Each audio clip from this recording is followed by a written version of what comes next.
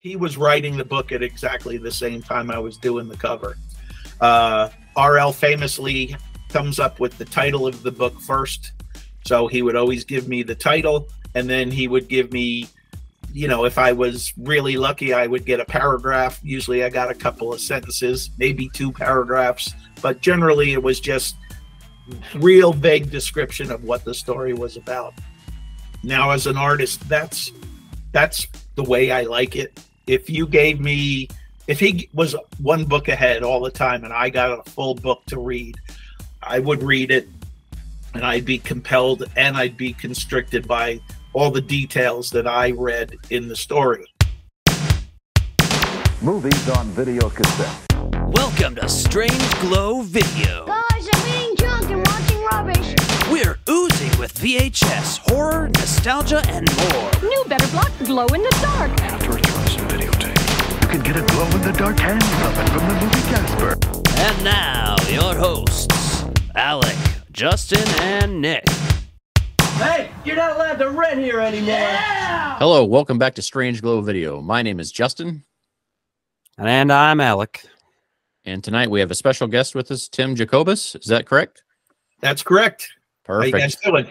We are awesome. We really appreciate you joining us tonight. So if you're not familiar with Tim's work, Tim is the artist behind so many of those iconic Goosebumps books, those book covers, right? So I know a lot of you have the nostalgic ties to those. I know I certainly do. I used to read a ton of those, and going through your website earlier and like looking at all the art prints you have available really was hit me in the nostalgia vibes of, oh, I remember where I was at when I read that book, right? It brought back not just pleasant memories of childhood, but pleasant memories of where I was at in the moment on some of those books. So yeah, if you're of a certain age, you couldn't escape the Goosebumps books. They were being pumped into your schools and they were everywhere for, you know, for the 90s. So if you guys look like your prime time.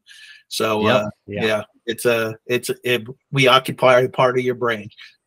Yep. Special place for a lot of us. And I mean, I really think too, though, that seeing art like that exposes kids to art in ways that they may not otherwise be, you know, exposed to it. And so hopefully that created a lot of people that are in the art field now just being inspired by your work. So any stories of anyone that's like approached you and told you that like you were the reason they went into the business? Yeah, I've heard everything from, you know, they were inspired to write. Some, you know, again, a lot of people say it started out that they were copying my covers when they were a kid and then have since gone on to become, you know, graphic artists. And yeah, it's funny.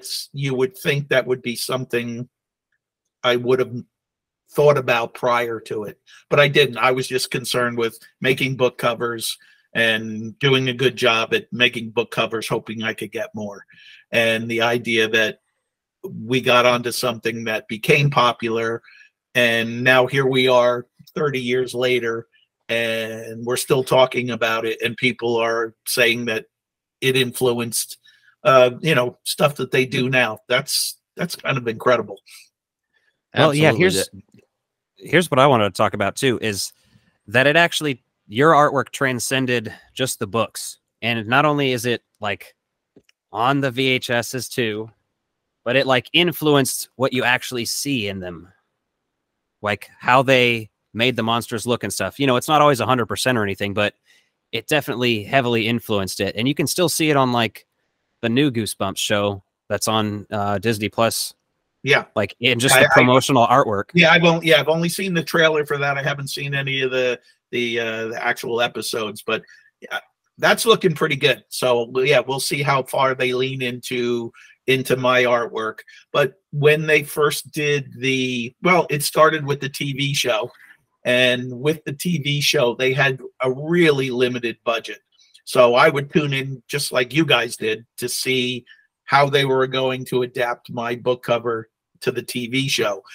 Sometimes they were, you know, they were right on, you know, it worked out spot on. And then there were other times where they had to rewrite the story and change the artwork, you know, 100% to be able to pull it off.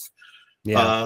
Then the movies came out with Jack Black, and that was really the first time where I went, oh, the Abominable Snowman. Yeah, that would be what he looks like if he started moving around. So yeah, again, never gave any thought. Always thought that the art would only be 2D, and that the images were only supposed to be 2D, and then to see them come to life and move, I was blessed. Yeah, that's awesome. It's really like just a testament to how I feel like your name should be a little more well known. I mean, you know, R.L. Stein, we get it. He wrote them, but come on, give me a little. I couldn't even find your name in some of these books. I was looking, and I was like, what the hell? So, well, okay. So there's two things there. First off, Scholastic, the book publisher, started out in the business as an academic book publisher. They didn't do anything that was commercial or you know, math books, history books, geography books. And as a policy, they, you know, the covers were just the covers. They didn't commission them. They were pretty straightforward. So they just didn't get into the habit of putting the illustrator's name on the books. And then as the book started to evolve, they still kind of did the same thing. So when I came along, they still weren't putting my name inside on the title page.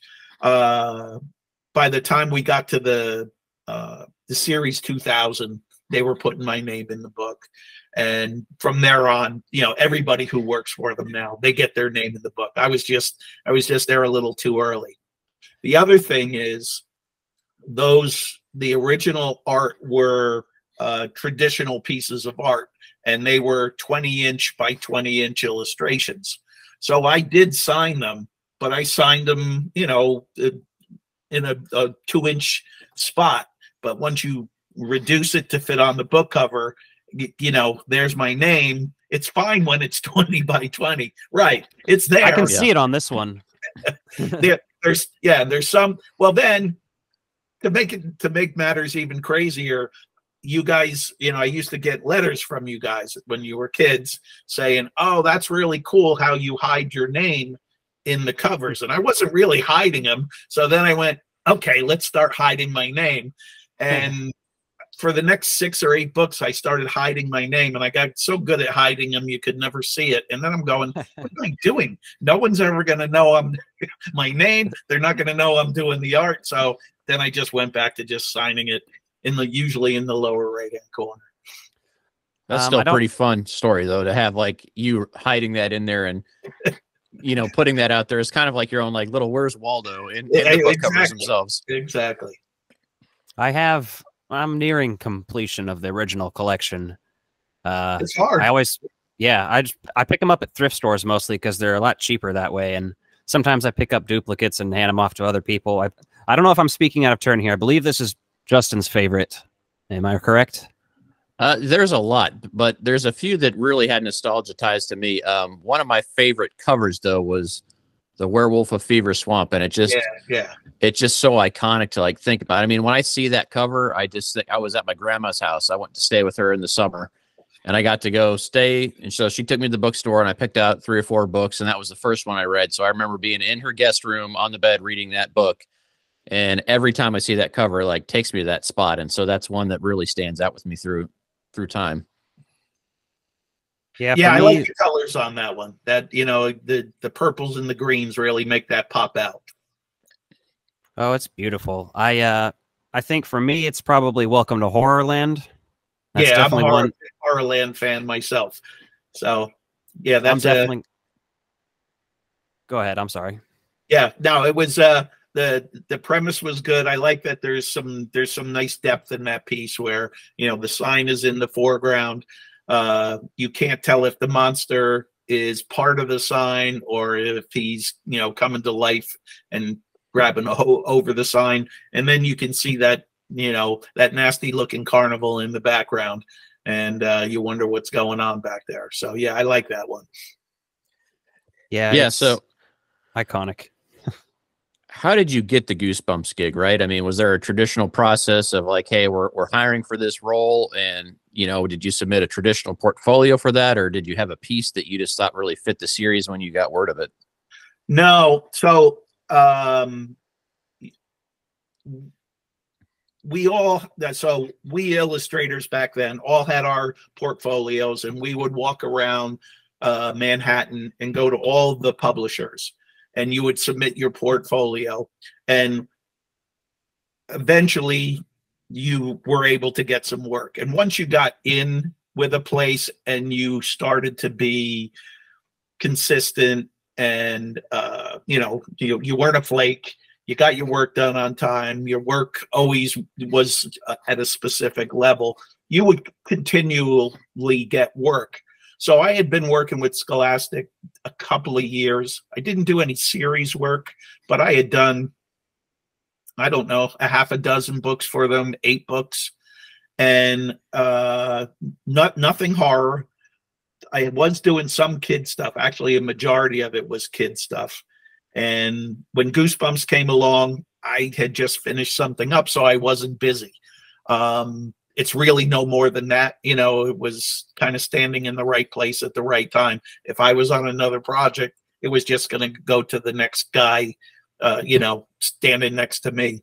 So there was an element of luck to it.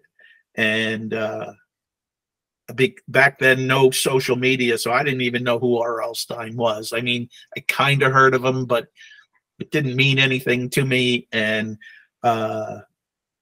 the publishers were real iffy about Goosebumps being successful. They thought it was not going to work. No one had ever tried horror for kids 7 to 11. Their instinct was, this really isn't going to be anything. And they came to me and they said, listen, Tim, we got this new series. We think you'll be a good fit for it. We don't think it's going anywhere.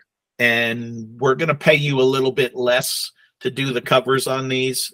We understand if you don't want to do it, but if you do this and it doesn't go anywhere, we'll put you on to something else.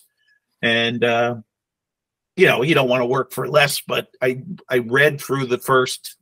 So the first one was Welcome to Dead House, and RL had already written a full chapter. So I read the first chapter to it, and I went, oh, this is kind of cool.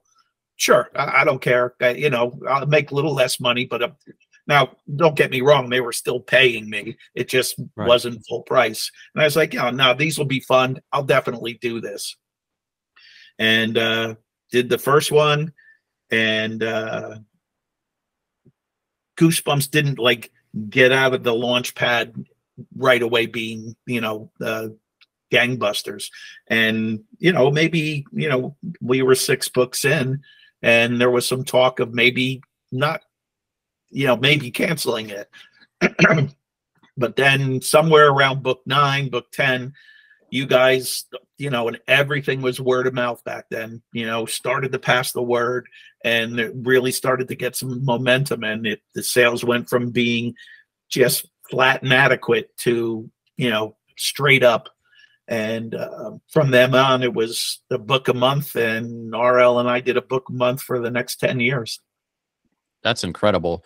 Yeah. So I noticed that you said, because I was going to ask you about the size of the original pieces. So you said 20 by 20. What kind of mediums were you working in for that then? So digital art was not something that, Joe artist at home could do back then. You had to work for a big company, and it was rare.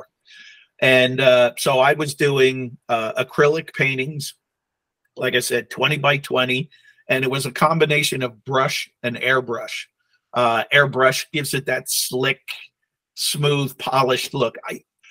Before I got into the book business, I was actually painting, I painted cars, murals on vans. It was the 70s, motorcycle tanks. And I had used the airbrush for that. And then when I went to art school, I had, learned how to use the airbrush, pretty proficiently. And I started to include it in some of my regular school projects. By the time I got out of art school, I had really figured out a way to make that work real well with the acrylic paints. And so that's kind of where the style came from. The world all did finally go digital, but what was to my advantage, if you really look at those pieces, they kind of have a digital look, even though it wasn't digital. So when digital came along, I was able to recreate that style. in the digital world. But yeah, everything was hand painted. I packed them up in cardboard and I shipped them out Federal Express. And yeah, and so yeah, somewhere in a warehouse at Scholastic are a lot of very, very cool paintings that are just hanging there. That's pretty awesome. Glad to hear that. And I did read on your site that you have switched to an all digital workflow, so that's pretty cool. But you're offering sketches, so you're obviously still working It's in both styles. Yeah, that's, you know, I say I'm digital because that's anybody who's doing production work. That's what they want to hear. Everything that I do still starts on my desk right here with a pencil and a piece of paper. And I draw and sketch traditionally old school. I get my sketches nice and tight, and then I'll scan them into the computer, and all the color work gets done there.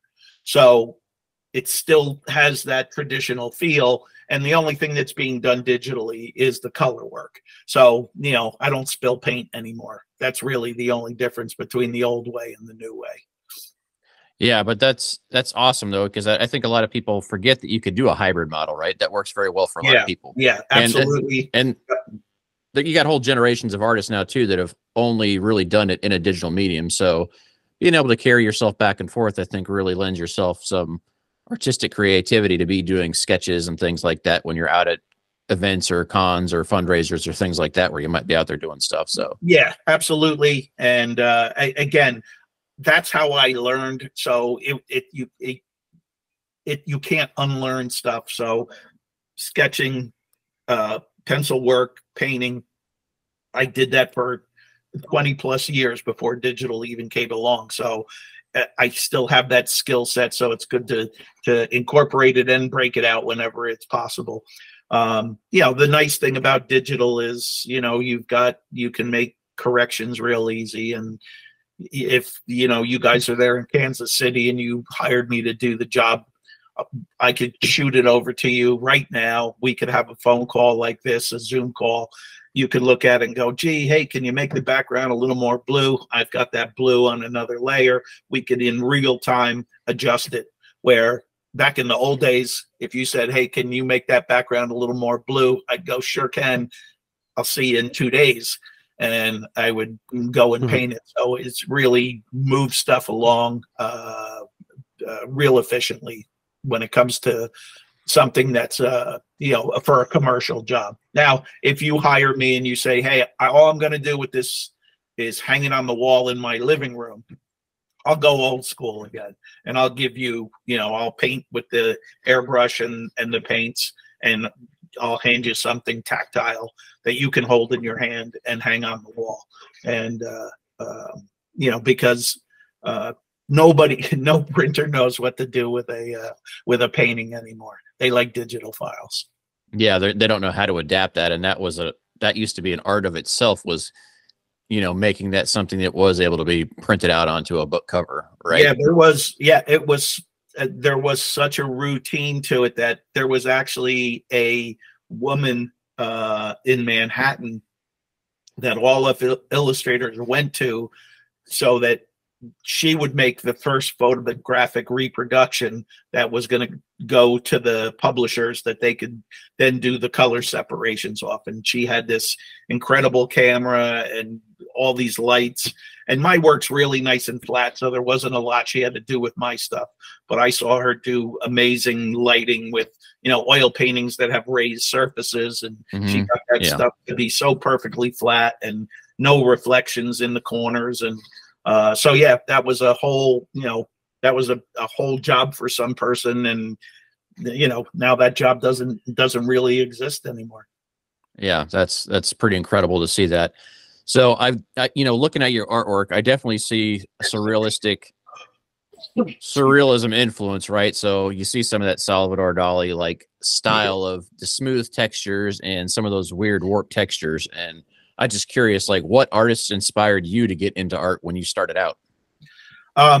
There was an illustrator named Roger Dean, and he, you know, albums were where I really learned who the illustrators were back in, again, I went to high school in the 70s, late 70s. Went to art school in the early 80s. Album covers were, that was the, that was the gallery of the day. That's where you found out where the really cool illustrators were. And there was this guy, Roger Dean, who did a bunch of album covers for the band Yes. And I was a fan of the music, and I became a real fan of this guy's stuff. And then I started to get books that he had put out about his work. And his work has a real surreal feel to it. And he was the first one that, I was in art school by then, and, I was doing, I could draw what I could see. And he was the first guy to get me to start thinking past that and, draw what that no one can see other than in your own head.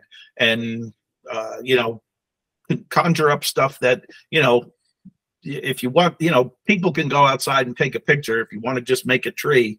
But if you want to make a tree that's, half alien, then do that yourself. And it really got me to kind of think out of the box. But, his use of color and just his way of, opening my thought process. He was a big influence.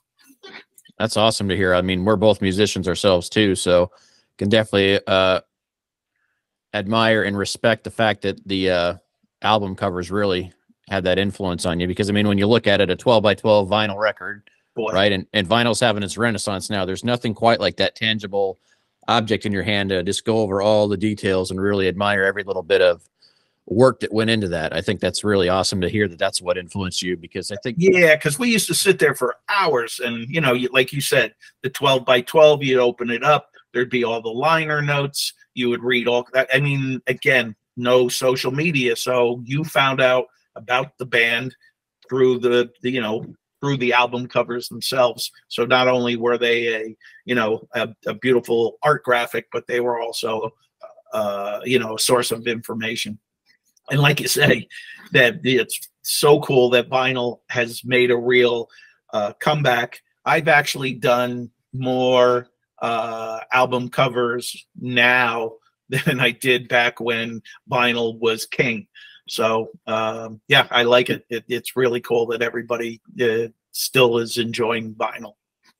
Yeah, I saw the art you did for the Goosebumps. Was that the film's score? Soundtrack, yeah. Soundtrack, yeah. And so that was pretty cool to see you go back to that classic style. I like when they're not afraid to go and do that throwback style for something, right? That the movie style is a little bit different on its own, but it's like, hey, let's really honor where this is coming from and kind of do that. So I was happy to see that when I was looking through everything you've done recently. Yeah, I was happy that I got the call for that. And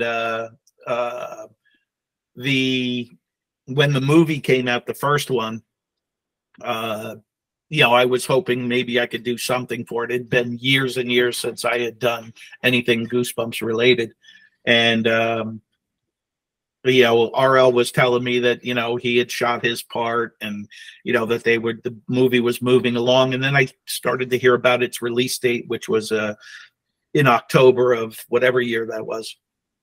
And, nobody had reached out to me for anything. And I was like, I get it. I'm the book guy, but would have been fun.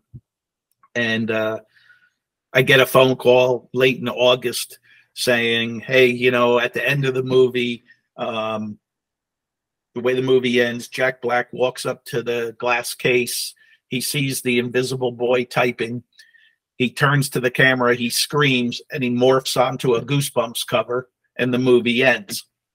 And they were trying to recreate the Goosebumps cover, and it wasn't working right. And they went, why don't we just call the guy who makes Goosebumps covers and let him paint this? So yeah. I was able to do the artwork for that. So at the end of the movie, it's only on the screen for about 2 seconds, but I got some art in there. So that was a nice addition for me. Absolutely. I think that's a great way to honor you there. I mean, really imagine how many artists that worked on that film that you inspired. Right. Yeah. I think the guys who did all the credits, they also did some cool work with some of the artwork, and they were able to take my art, the actual art, scan it, and then do some simple animations with it, where the Shocker on Shock Street praying mantis moved, the abominable snowman, my painting. And this is all happening while the credits are rolling, and he's shaking the lamppost. And yeah, it was the guys who worked on it were, same age as you guys. And they were saying, yeah, as a kid, this was a big deal, and this was a lot of fun to do this. And yeah, it was fun for me too. That's awesome. You did such a great job with the colors, right? And someone that has, I have a little bit of an art background myself, and so taking art history and some graphic design courses and stuff early on when I was younger. And the colors, you say they're subjective, right? Everyone's going to have those different responses, but the colors you have on there just pop. But you have such this complexity with the light and the contrast on there. Like, they all just stick out so well, and they all translate so well to a book cover. Was that very intentional or thought out of how to make those pop that way, knowing that they'd be reproduced on a book cover? Well, thanks. I mean, yeah, that was 100% intentional. So, excuse me. Like I said, there was this undercurrent of fear that the Goosebumps were going to be too scary. Actually, I did book number 1, Welcome to Dead House, and a different illustrator did book number 2, Stay Out of the Basement. Guy's name was Jim Thiessen. Super illustrator, had a horror background, and they said, yeah, you do he'll do one, you do one, and then we'll just see what they look like. We're going to print it out and do the whole thing, and we'll see how they will look. And when they got done, they put them side by side, and they go, yeah, these are both very nice, but I like Tim's use of color. Those saturated colors make these pieces less scary. And so when I heard I got the gig because of my color work, then I went, all right, well, that's going to be our thing then. We're going to make these real rich in color. And again, I took every color theory lesson that I learned at art school and put it to play, and really made a conscious effort not to repeat at the same color combination anytime for the pieces. And the guys who were then subsequently putting the books back to, doing the actual book design, were then leaning into it. So all the covers had a different color to them. The Goosebumps logo was a different color, and they were always pulling colors out of my painting to accentuate. Yeah, perfect example right there. This great example, I was thinking, just because the colors, like you said, pulled right out of there. They pulled the blue, and they did it every time. And again, so every book was a mini art piece to itself. So, they were all standalones. And yeah, it was, like I said, totally conscious. I was trying real hard to make the colors work. Yeah, and I think they did a great job with the book design, because you stand them on a shelf and looking at the spines, they all look great. They number up, but they're fun to look at, because it's not like a volume of encyclopedias where they're uniform with the text and everything, but the colors, they really just make that so fun to look at. And then the sheer joy you get from pulling one of those out from a bookshelf just to see the cover, right? And just to be surprised by it if you're not familiar with it. I think that really goes a long way. And what was super, super unique is 97% of the time that you're on a series, it's always painting the same thing. If you're on the Harry Potter series, you're always painting Harry Potter and and his friends in the castle and this, but it's always that same thing. Every Goosebumps book, R.L. Stine was reinventing the wheel, and we had a new set of kids, a new monster, a new location. Everything was new every time. So, like you say, you could go up to your shelf of books and pull one out, and you could be, it could be anything going on that cover. Yeah, it's kind of, there's just the nice surprise of that. And then obviously Scholastic knew what they're doing, because all the book fairs they had, they'd get those out there and line them up, and they really, it really just made it a unique series that how could a kid not be drawn to go look at those, right? Because they're just scary enough to make you go look at it. Unlike the horror section of like going to a video store back then, this is around the same time, right? This is a lot more approachable, but it has that same vibe of like, ooh, where do you start? What do you pick? Yeah. And again, that whole system was already in place because Scholastic was an academic book publisher. They already had the inroads to the schools. I don't know who invented the Scholastic Book Fair, but it was genius. Yeah. And, you know, and then once we got into that pipeline, you couldn't, like I said, you guys couldn't escape a Goosebumps book if you wanted to. So one question I have is around working with RL. So, you know, you said for the first cover you did, you read the first chapter. How much of the story did you usually get before you kind of went to concept with your part of the work? Next to nothing. He was writing the book at exactly the same time I was doing the cover. RL famously comes up with the title of the book first. So he would always give me the title, and then he would give me, you know, if I was really lucky, I would get a paragraph. Usually I got a couple of sentences, maybe 2 paragraphs, but generally it was just real vague description of what the story was about.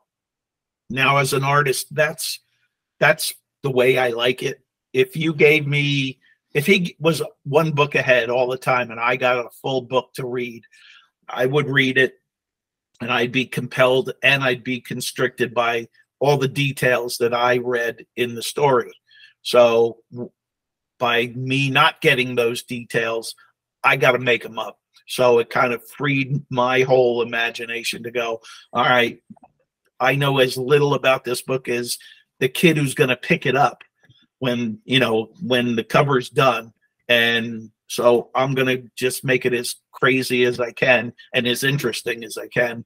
And so, yeah, that to me, that was an advantage.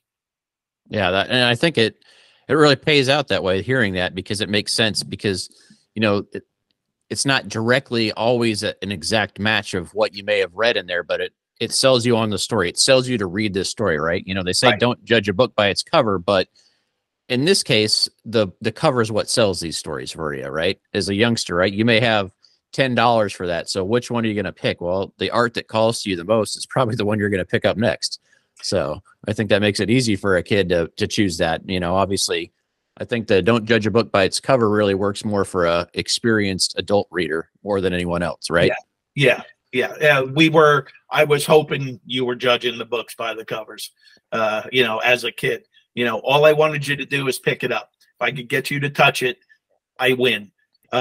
You take it home and read it, then it's RL's deal. You know, he's got to keep you hooked.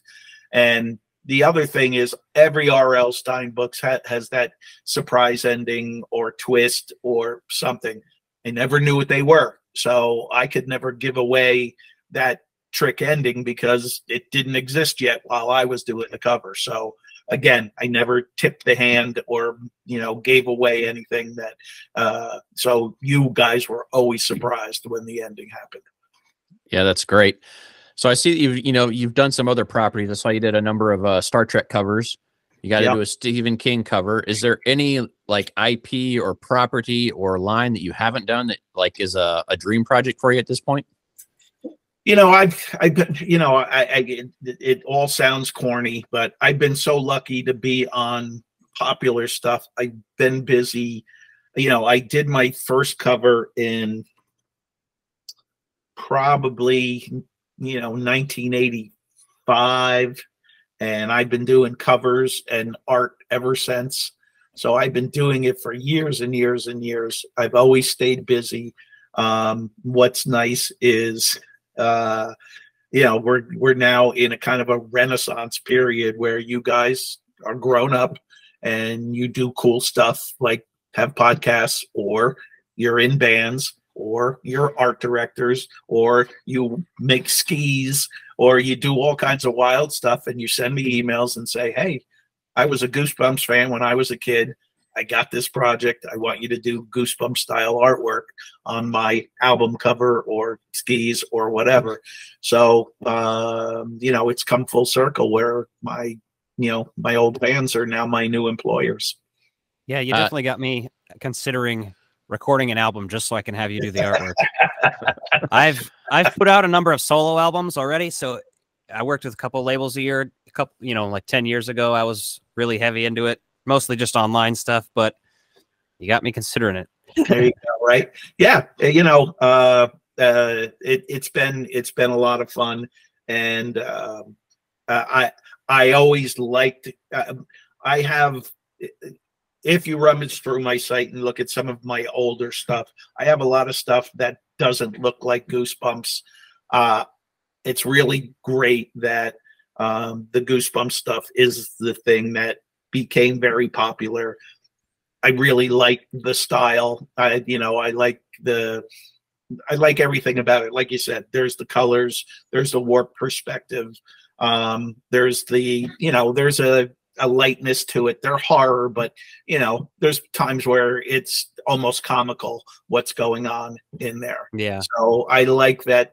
That's the thing that caught on. And I'm not. I have some other pieces that are more less. I don't know how to say it. Less cartoonish. So more realistic. And whenever you do more realistic, you got to lean into it more. It's a lot more effort. So the fact that the lighter, more fun stuff is what got popular, that's a blessing. Yeah. On average, how long would it take you to do like a cover from start to finish? Back in the day, I had to do them in a week. Okay. So I had to do a Goosebumps a month. I was also working for other publishers at the time. So yeah, 4 paintings were coming out of it here a month. Now I do a lot of different stuff. I'm an art director at a small studio. I do some corporate stuff, but there's always an illustration going on. As a matter of fact, I have 3 that need to be done by the end of October, and for a card company, I can't say any more than that.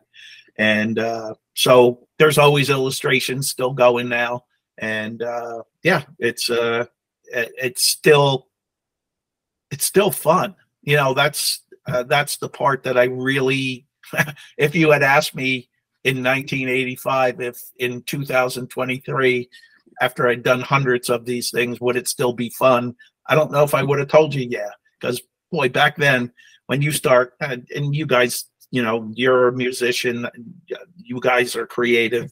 When you first start doing something, it's a grind. It's so hard. Everything is an effort. And then after you do it hundreds of times, it just gets easier because you've already run into those problems. Nothing, everything becomes a little more fluid. You don't freak out as much. You don't wreck stuff. It becomes fluid. Yeah, I totally agree with that, right? The more you do it, but it's awesome to hear that you're still enjoying it and having fun with it, because I think there's a lot of people that go into a career choice that, they kind of get that burnout for a while, and it kind of becomes less fun. And the fact that you're able to stay creative in a creative job that, illustrations, right? There's always that line of, I think as an artist, you're always like, am I doing what I want to do, or am I doing what someone else wants to do? And I think you really had, at least to me, looking at those Goosebumps covers, it looks like you're doing a combination of both, right? You're able to put what you wanted into it while also doing the work to kind of keep your career on track. So I think that's pretty special and unique. I don't think everyone gets to do that. That's a real good point, because as an illustrator, that's your job. Your job is to do someone else's ideas and do them as best as you can, convey what they're trying to get out there. Of course you're adding your flair to it, but again, it's someone else's ideas. And you're exactly right, the Goosebumps. So here's how this is why I think I got lucky, and there became something a little bit special about the Goosebumps stuff. Because nobody was thinking this is going to be super, super successful. Everybody's thinking this is kind of a stinker. So when it starts, nobody's really paying attention to what we're doing. You know, they got other projects they're working on that they think are going to be the big successful ones. So they just kind of let me do my thing. Then, so we've got, you know, 9 or 10 under our belt before Goosebumps really takes off. And when it takes off, somebody up top, whoever they were, I don't know, was smart enough to say, this thing is working. Don't anybody mess with this. Don't change anything. And everybody just keep doing what they're doing. And again, I just kind of got to do my thing. And that's not typical at all in the book business. Heck, it's not typical in any business. There's usually, you know, there's usually 8 people who want to make sure they're getting their 2 cents worth. Absolutely. So one other thing I wanted to bring up and talk about was, you know, your website is jacobusstudios.com, and you have prints for sale on there. You also have some hand-drawn sketches on there. But one of the things that immediately stood out to me was the fact that you give back $10 from everything you sell on that website to help feed the local community through the food pantry out there.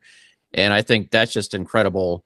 You don't see a lot of people doing that at a smaller scale like that, right? I think you see a lot of big companies trying to put on big fundraisers to do that, but just to see an artist that's taking care of his community simply because you can, simply because it's the right thing to do. I think that's pretty awesome. And, you know, like I said, that stood out immediately upon seeing that. So what kind of inspired you to start with your philanthropy there? So it started during the pandemic, and, you know, we all, right at the beginning, everybody goes, uh-oh, you know, how is this going to affect, you know, we all go self-centered at the beginning. It's like, how's this going to affect me? And luckily, you know, yes, businesses shut down, but we were able to stay relatively busy, busier than most people. So, you know, we dodged that first bullet. And then as you're, you know, sitting around and you start watching TV and you see all these people that are, you know, lining up and going to food banks. And the thing that caught my attention was, it was a news report, and the newscaster, you know, was talking to the woman in the car, and she's going, look, you know, I had to come down here. I need to use the food bank. She goes, I've never had to do this before in my life. This is the first time. And when the reporter finished his thing, he said, that's not the first time I heard that story today. And I went, well, you know, if we, you know, start making these Goosebumps posters and we can get some food together. I have my son lives with me. He's 24, and I'm going, well, if the 2 of us work together, we can do something, you know, like you say, small scale. But what's good about it is I can guarantee you that the $10 from your poster, 100% of that goes to buying food. It's just me and him. We order the food from Walmart. They deliver it to the house. We load it in the truck, and we drive it down the street to the food bank, and we load it into their closets. So there's nobody else involved. There's no administrative costs. There's no anything. So 100% of your $10 goes in there. And when it started, you know, it was quaint. We went over there with a couple bags full, you know, but it was a start. And now we fill the back of my pickup truck, and we have to fill the seats, the back seat.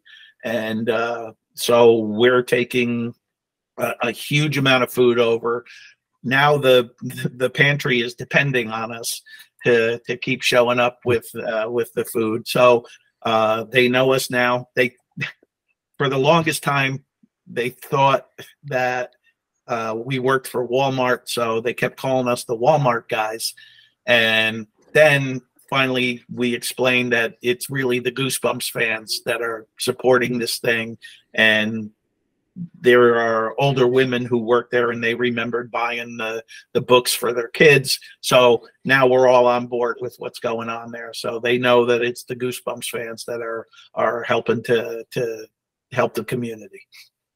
That's very awesome. I just think that's such a natural way to do something and to do good while also, you know, sharing the love out there, right? Everyone that's buying that, like, clearly is putting a unique piece of art in their house that really Yeah. stands out to them and speaks to them. So I think, thank you for making that available for everybody and being thoughtful enough to put that back into your community there. I think that was something that, can be lost easily on people is giving back and helping out when they can. And the fact that you were thoughtful enough and took the time to do it, I think really speaks volumes to you So, as a like I said, creator.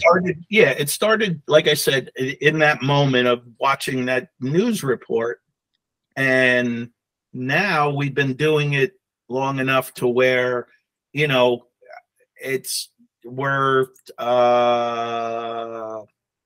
over 3 years. We've done 38, 40 truckfuls over there. And, there's selfishly, there's a good feeling that comes out of it for me and my son too. So it's not you get more out of it than what we give, for sure. Absolutely. Well, that's great to hear. So are you guys have a busier time than others for selling this, or is this kind of an ongoing thing, or it goes, it's funny. It's a running joke with my son. So he pulls the orders every night, writes them down, goes upstairs. We have a room that's just with posters all laid out. He pulls the orders, he puts them on the table, and then the next morning when I get up, I sign them all and package them all, and then they go out. And I'm, to me, it seems like it should just be, it should be either incredibly erratic, none this day, then 5 the next day, then none for 2 weeks, and it's just every day. It's it's consistent. There's at least 10 orders every day. I leave town and I do cons. I was just away this weekend, and one of the hardest things about it is, so when I got back from the con, my plane didn't get in till 1. I didn't go to bed till 3. I got to get up Monday morning and hit it. And when I get up, there's 20 orders to sign and fill to start the day. And it's just like, but I'm going, I can't believe this. There's a lot of people who still love this stuff. And I'm so surprised that consistently for years now, people have just buying them steadily.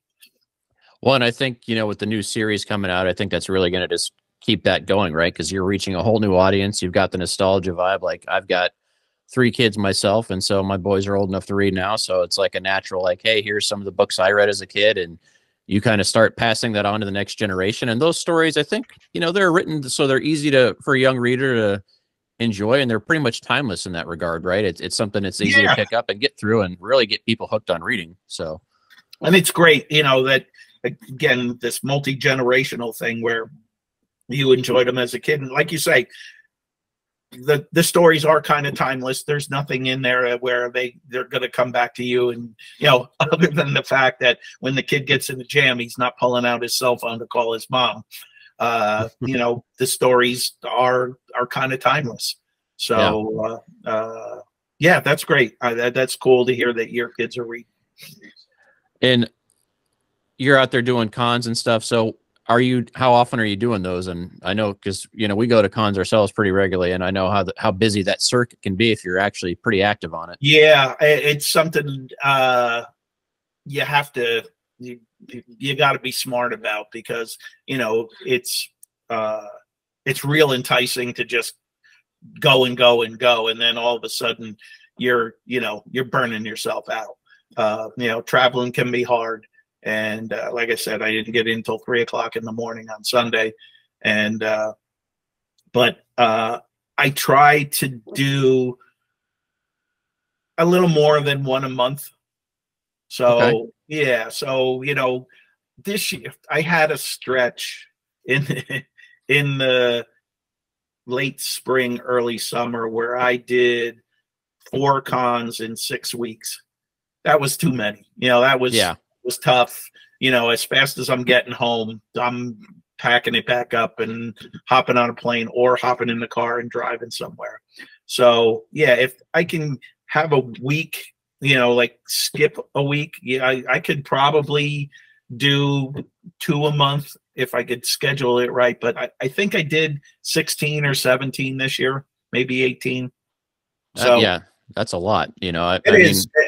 But I didn't just jump. Like the first year I did it, I think I did 3, and then I went, okay, and you got to figure out logistically all the stuff that you need to do and how to do it, and you get better every time you do it. You get a little better at the routine and what you need to do, and yeah, it's also really, really fun.